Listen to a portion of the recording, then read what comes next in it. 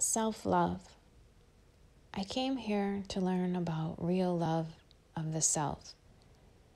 My life may have seemed that I've been through some hard lessons in order to wake up the divine feminine in me.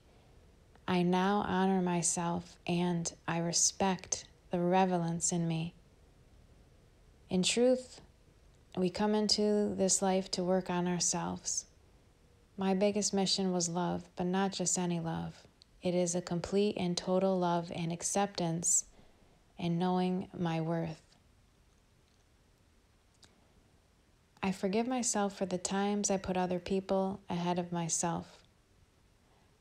I do not worry how I come across to other people anymore. That is their business, not mine. People can only see from their perspective.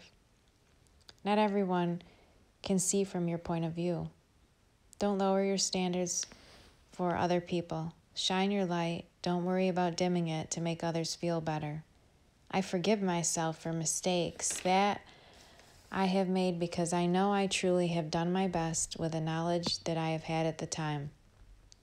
I will not be so hard on myself anymore for past mistakes. I know that love comes from within.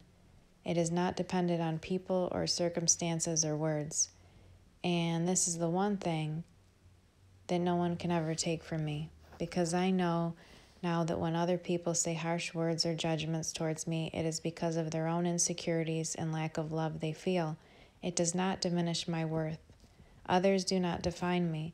Instead of lowering my vibration and acting in lack, I choose love. Remember, when people come at you with lack of love, they are coming from ego. You can either be in the state of love or fear. I choose love because it is my divine right. I choose love and light and freedom. You don't know your strength until you truly stand in love.